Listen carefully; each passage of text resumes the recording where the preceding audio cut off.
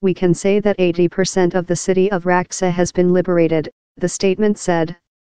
The Syrian Observatory for Human Rights said on Wednesday that the SDF had taken more than 90% of the city, adding that the major remaining hurdle for the forces was a large concentration of mines in the area. The remaining IS militants in the city have nearly run out of food and munitions, the observatory reported.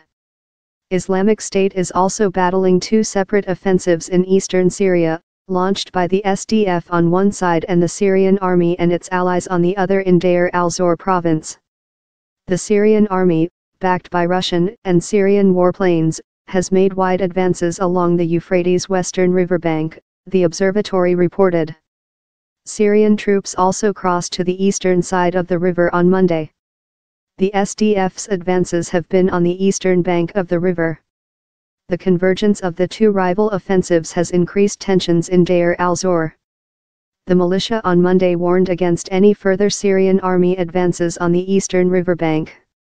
A fire at a major gas field known as Conoco raged through Tuesday night and into Wednesday, the observatory said, after Syrian state media reported that the army was advancing toward it. Islamic State had fled the area, the observatory said. The hardline militants lost their main stronghold in Iraq, the city of Mosul, in July to Western-backed Iraqi forces.